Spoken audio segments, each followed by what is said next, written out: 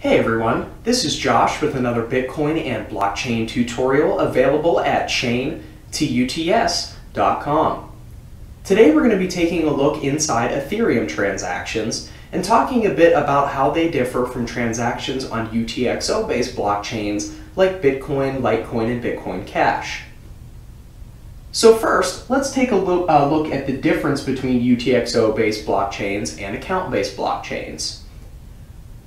With currencies like Bitcoin, Bitcoin Cash, and Litecoin, transactions outputs called UTXOs, or unspent transaction outputs.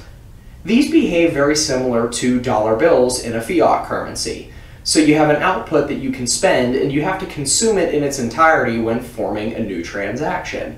So if you hand a cashier a $10 bill and you only need to spend $9, they'll give you back $1 and change. On these blockchains, if you have a UTXO worth, let's say, 1 Bitcoin and you only want to spend half a Bitcoin, you have to spend that whole Bitcoin UTXO and give your wallet back some change in the transaction.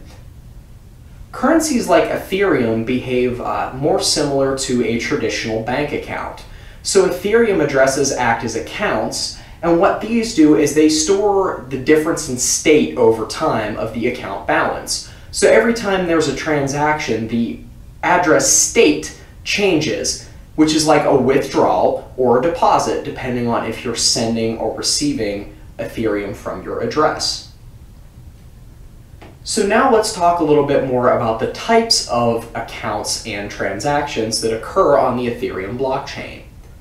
First off, there's two types of Ethereum accounts. The first is the one that we're going to be dealing with when we're talking about transactions between two individuals or two parties on the network. These are externally owned accounts. So this is the type of account you have generally if you set up an Ethereum wallet and send currency to and from that account. There's also contract-owned addresses, and these addresses are entirely controlled by smart contract code that's deployed on the Ethereum network. So in terms of the type of transactions, the first type of transaction is a transfer of funds between two externally owned accounts.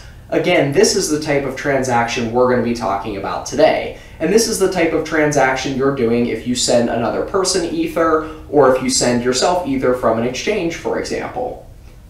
There's also contract message transactions. These type of transactions are used to kick off some contract code for a smart contract that's already deployed on the network. You send that smart contract some funds as well as a message in that transaction, and that tells the smart contract code to execute.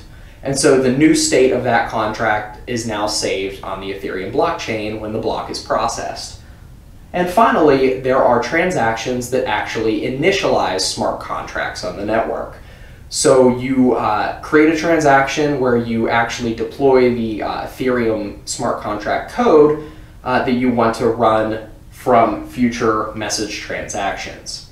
Again, we're taking a look at externally owned account transfers. So now let's talk about the specifics of what goes on inside an Ethereum transaction.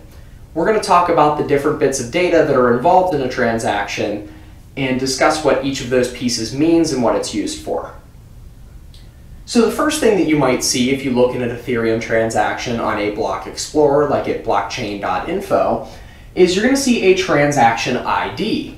And this is a unique hash of some data that's contained in the transaction, and it's used to uniquely identify that transaction on the blockchain.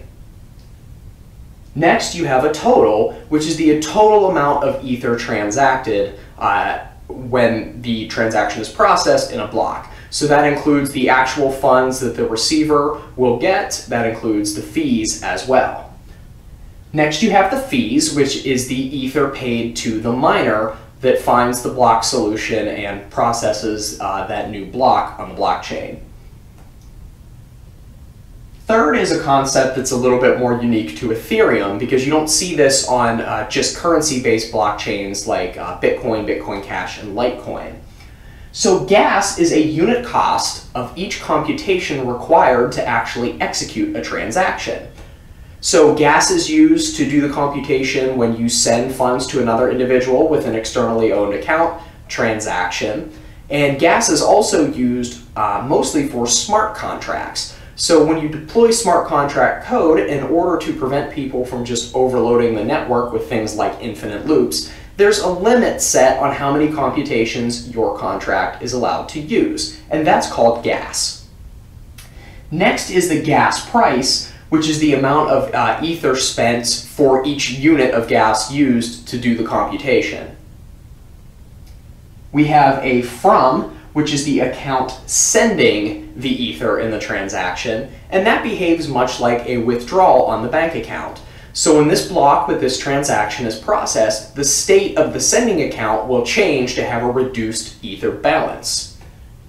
The to address is the account receiving the ether in the transaction. So again, we're generally talking about externally owned account transfers, so you have someone else's address receiving this, but this from could also be the address of a smart contract. And this behaves similar to a deposit when you're talking about a bank account. So again, when this block is processed and the transaction is included, the account balance of the receiver will go up. Finally, there's a nonce, and what this nonce value is it's a simple counter that increments every time the sending address sends funds. This is used to prevent double spend attacks on the network. So when you actually think about it, Ethereum and account-based blockchain transactions are a little bit simpler to understand than UTXO-based blockchains like Bitcoin, Bitcoin Cash, or Litecoin. So it's just a different model, it's a different way of storing state on the network. Things are complicated a little bit by the fact that Ethereum is also a distributed computing platform, and so you have these concepts of contract-owned accounts. But in general, an account-based system is fairly intuitive to understand. So if you'd like to do some further reading on this, this tutorial is, as always, available as a written article on the Chain Tutorials website. Thank you very much for listening to this tutorial, and tune back for more soon.